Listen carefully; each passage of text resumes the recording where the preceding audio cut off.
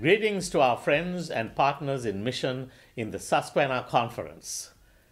My message for you today is that in the fight to save lives and restore hope against the killer disease malaria, we are winning. So let's finish the job. I'm Dilip Abayasekara, Field Coordinator for Bishop's Partners in Mission. I'm ably helped by a tremendous team of district ambassadors and local ambassadors. I encourage you to see who these selfless leaders are by visiting our website. Bishop's Partners in Mission is an initiative of Bishop Jeremiah Park with a twofold emphasis: fight one of the world's great killer diseases, malaria, and reduce Mission Central's debt so that they could invest more in doing what they do best, provide God's resources for human need. Our focus today is Imagine No Malaria. Many people and churches of the Susquehanna Conference have responded generously and sacrificially to this call and joined the Global United Methodist Church in this life-saving endeavor. 49 conferences representing 6 million United Methodists have accepted the challenge to raise funds to save lives from malaria.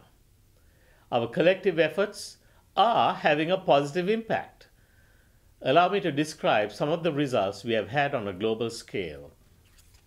And I'm drawing on information given by this booklet sent out by Imagine No Malaria, which says, here is a comprehensive impact report because of the generosity of people of our church. That includes you. The global malaria mortality rates have fallen by an estimated 60% since we began this effort in 2010. When we began this effort, a child in Africa died from malaria every 30 seconds.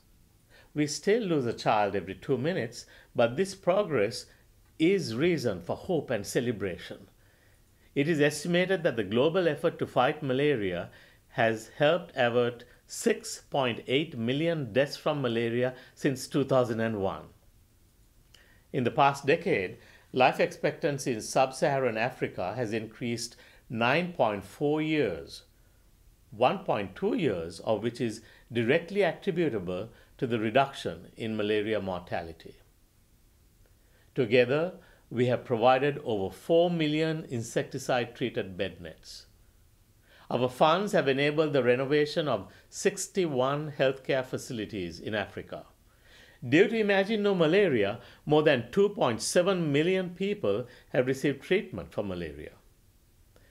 Your collective generosity has led to protection of 175,000 structures with indoor residual spraying.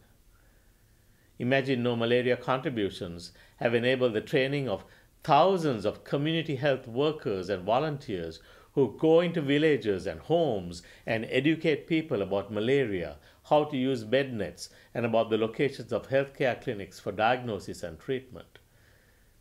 These statistics are great encouragement to us, but nothing hits home like a real story. Here are two that caught my attention. Olive Crones, age 6, is a member of Wesley UMC in Hartsville. This first grader was motivated to step up after seeing a TV commercial that said a quarter can save a life. She has since raised more than $4,000 to fight malaria by collecting and crushing aluminum cans with her mother. Olive inspired her church as well as a whole community. Children like Olive see no barriers to accomplishing God-sized dreams, which is often what makes them so effective in advocacy, says Olive's pastor, the Reverend Fran Elrod.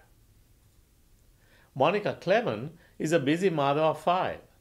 Monica believes so strongly in the work of Imagine No Malaria that she was inspired to get a holiday job exclusively to support the ministry. She raised over $1,000. Monica is one of many whose faith was challenged and deepened through Imagine No Malaria. Bishop Park issued a challenge to the people of the Susquehanna Conference to raise $1 million towards the global goal of $75 million to eradicate malaria. Globally, United Methodists have now raised more than $70 million. Here in our Susquehanna Conference, as of now, we have raised $327,000 to fight malaria. May the successes we have had spur us on to finish the job we have begun and close the gap to reach our goal of 1 million to save lives and restore hope.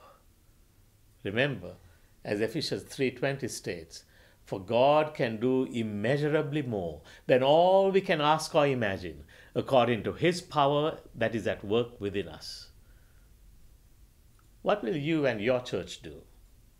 Let's rejoice at our successes and press on to finish the work we have begun. For resources, ideas, and support, check for the nearest Bishop's Partners in Mission ambassador near you, or call me. We will be delighted to be of assistance. See you next month.